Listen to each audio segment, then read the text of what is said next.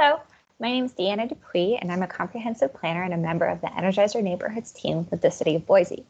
And I'm excited to be here to talk to you about how to conduct a neighborhood SWOT analysis. And why I'm particularly excited about this is because I am a neighborhood planner, and as a part of a neighborhood plan, we always conduct a neighborhood SWOT analysis. I have the opportunity to work with many different folks across the city to hear what they believe to be the strengths, the opportunities, and the challenges facing their neighborhood. From there, we take that information and use it to formulate a vision, set of goals, and action plan for a neighborhood plan. Neighborhood plans usually take about 12 months, so they're a pretty long process, and we always start with that learn phase, to learn about what's on the ground with the neighborhood and how can we vision and create a city, a neighborhood that will work for everyone. And from there, we finally finalize this document that becomes a policy for the city. However, those do take typically 12 months, so they are long. But when the plan is finished, it serves as a communication link. It links the city to the community so that we're speaking the same language and that we all are on the same page about understanding the opportunities and the challenges facing neighborhoods. Once we've created and identified those details, the neighborhood plan will also serve as a recommendation, documenting what the neighborhood believes would be, their recommendation to decision makers.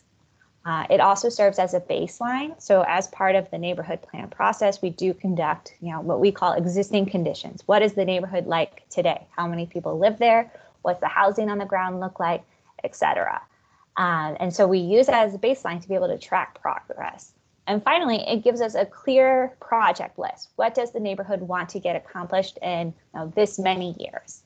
So neighborhood plans are very, very useful. However, like I said, they do take a year. And if we have 34 registered neighborhood associations, and we group those areas into what we call planning areas, and we have 11 planning areas. If we were to complete 1 to 2 neighborhood plans a year, that would take us almost 11 years for every neighborhood to have an updated neighborhood plan. By the time we've gone through every neighborhood planning area, it might be time to start over again. So we've created a plan priority index, and this index helps us strategize where, as the city, we're going to work with our neighborhoods to create neighborhood plans. And we've done that by looking at different indicators around livability, investment, policy, the economy, and neighborhood change. From there, we've been able to find, where are our highest priority areas. But that does not mean that a neighborhood should not be organizing and preparing for a neighborhood plan. Now, being able to have a plan is really important for neighborhoods, and it's a great way to be able to strategize your thinking. So we've proposed several different ways that neighborhoods can prepare for a neighborhood plan, ranging from most simple to just to organize, get to know your neighbors, attend neighborhood meetings, to participate, which is what you're doing today. Attend our educational events, attend planning and zoning commission meetings, learn more about the city, and get involved in the civic things that are going on. Once you become to organize and you're familiar with what the city does, it's best to listen and learn from your neighborhood members. Host, what we call them listening sessions at your neighborhood association meetings. Perhaps you could, have a listening session. Hear what are the issues that are most important to the neighborhood. Learn about what is the neighborhood strengths. What are some challenges that neighborhood members are facing.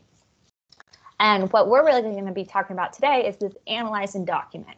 So once you've done those, preliminary, organize, and participate and listen, you can actually then begin to analyze some of that information you've heard and document that so that when we begin our neighborhood plan process in your neighborhood, we'll be ready to hit the ground running. And one of those ways to analyze all this information you're hearing is through a SWOT analysis. And it's a technique that's been around for a long time, and it's actually used most commonly in businesses. But it's a technique to analyze the strengths, weaknesses, opportunities, and threats of a decision, goal, problem, place, or organization. So it's just a really great way to organize your thinking and give you a path to have some concrete action. Typically, we think of the SWOT analysis as fitting within this timeline. The neighborhood organization will have a mission or vision, which typically is just to serve the neighborhood. And then, you'll start to articulate some goals. What are the things you would like to achieve as part of a neighborhood association or organization? And that's really where you're going to take and do your SWOT analysis, because we're going to understand, what are our strengths, or what are the things that are going to help us achieve our goals. And once we have all that information and we've organized our thinking, it will make it easier for you to pull out strategies to create a concrete action. So a SWOT analysis helps to understand a goal and identify strategies that are unique to the organization. So we start with a goal. Here are just some examples of goals that organizations may want to achieve. When we're working with a neighborhood plan, our goal always is, how can we improve quality of life for our neighbors? There's a lot of different types of goals you could have. A common one these days has been, how do we connect with our neighbors despite the COVID-19 pandemic? We often hear, how do we improve neighborhood walkability? Or how can we engage voices that don't typically participate? These are all relevant goals, and they're a great way to start your thinking around a SWOT analysis. So, so once you have that goal, we're going to orient our thinking in terms of strengths, which are the characteristics that give an organization an advantage. Our weaknesses, what are the characteristics that place the organization at a disadvantage compared to others? Opportunities, which are elements that the project could leverage to their advantage. And then threats, elements that could cause harm or trouble. You think of this as our internal, which is your strength. So what are the things or the characteristics about your organization or your neighborhood? Those are internal.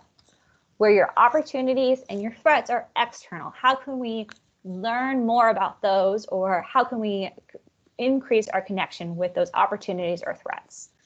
Threats could also be seen as, challenges. What are opportunities and our challenges that we're going to have to navigate? So strengths and opportunities typically are helpful, while weaknesses and threats can be harmful for achieving our goal. So just if we were to bullet point these, strengths are the abilities or skills that your organization has. If we're trying to improve quality of life, often the resources would kind of fall in there. The neighborhood has great sidewalks, right? That's a strength. Or the neighborhood has members who understand planning and zoning well. That's knowledge. That's a strength to the organization. Our weaknesses are things that we need, and it doesn't mean that you can't get them. You just don't have them now, or things that are limited. The weaknesses for a neighborhood organization might be people are busy. Everyone's volunteers. That's a weakness, but it's not impossible. It's just a limitation at that moment. Opportunities, so you could look towards positive trends. Are you seeing greater participation rates in your neighborhood association meetings?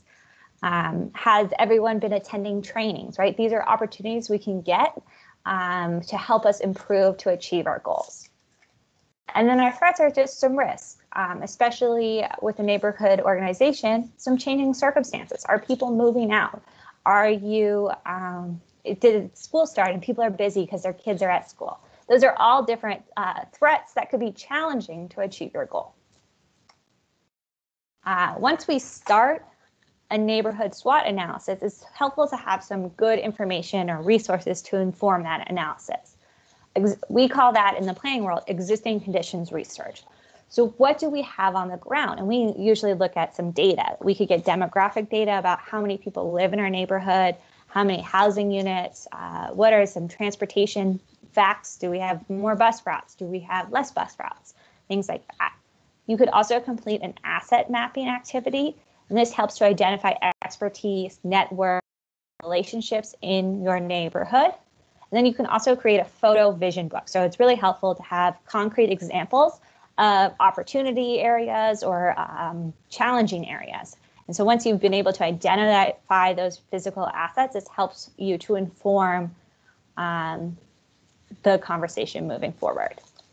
So at the city, we've actually created a number of resources to help improve your SWOT analysis and allow you to do some of this work on your own, but while you're waiting for a neighborhood plan. We have what we call our neighborhood association data almanac. So it's neighborhoods for each neighborhood, or it's a spread for each neighborhood association that provides, pretty good snapshot of what is in the neighborhood today. You can find this on our website. We also have some information about asset mapping. So these are just some steps to create an asset map, and we have that information on the Energize website as well. But it really starts with just identifying what are the things within your neighborhood that you can leverage. Where, do you have schools, parks, libraries? Do you know someone who works for a large company? Are they on the board of your neighborhood association where that company may be able to donate time and resources to help you achieve your goal? And it's always helpful to document this so that you can share this with other folks in your network. And then you can create a photo vision book. This has been something we're really excited about and would love to have neighborhoods work on while they're waiting for their neighborhood association or their neighborhood to have a plan. It's where you could walk around your neighborhood with yourself, your family, your groups, and identify areas, current conditions, and identify if you love it. Is this an interesting building? Is this a great gathering space? Or are these areas that need some improvement, some love? Could we do what would really benefit from here, some landscaping? And taking those photos and then finding kind of what you would hope the vision would look like into the future. You could put these all in a Microsoft Word document or a PowerPoint with captions underneath. These are just some examples on the slide here, but it's a great way just to see your neighborhood and really identify those strengths and opportunities. And you can even use Google Maps too, or Google Street View if you don't want to leave your house. So I'm going to walk you through an example, strengths of a SWOT analysis, and it's pretty simple, and it's a great way just to organize, like we've said, organize your thinking. If we were to connect, if our goal was to connect with neighbors during COVID, we're thinking of ourselves as a neighborhood association. What are some of the strengths that we have? And I've already kind of filled this out, but one of the best strengths is you have funding through the city's Energize program, a mini grant fund. In my neighborhood, we have a park, we have large front yards, so we could be able to socially distance. There's a school in my neighborhood, and there's local businesses, and we have a well-established social media. These are all strengths or resources or skills that we already have within our organization. Some opportunities that COVID presents and that we could help connect with our neighborhoods.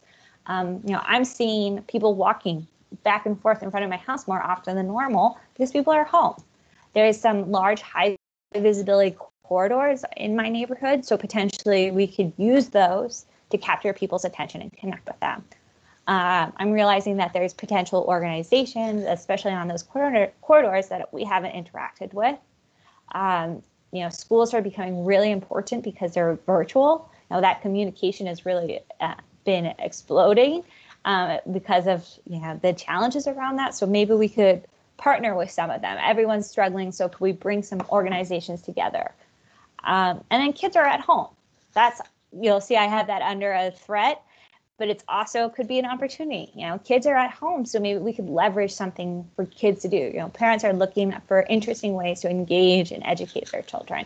That could be an opportunity.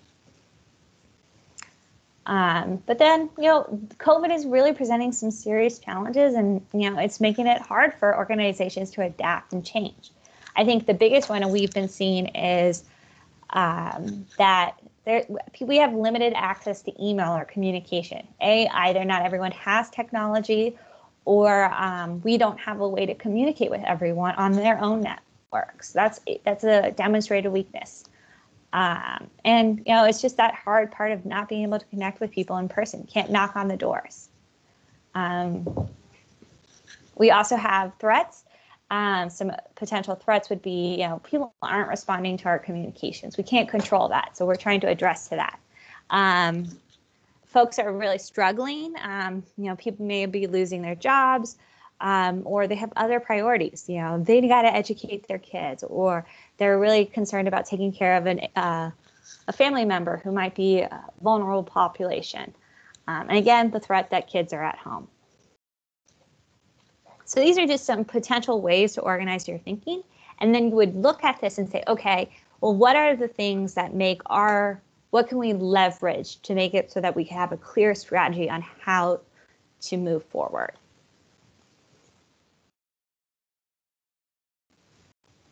So once you have your SWOT analysis built out, you would then be able to take those strengths, opportunities, weaknesses, and threats and turn them into strategies.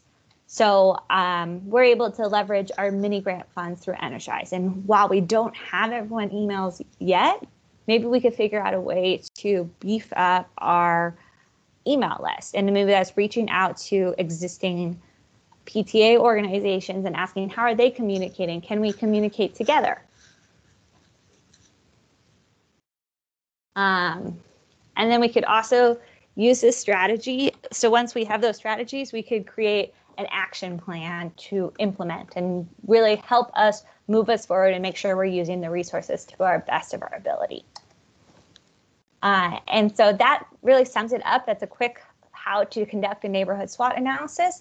Thank you so much. And if you have any questions, feel free to reach out.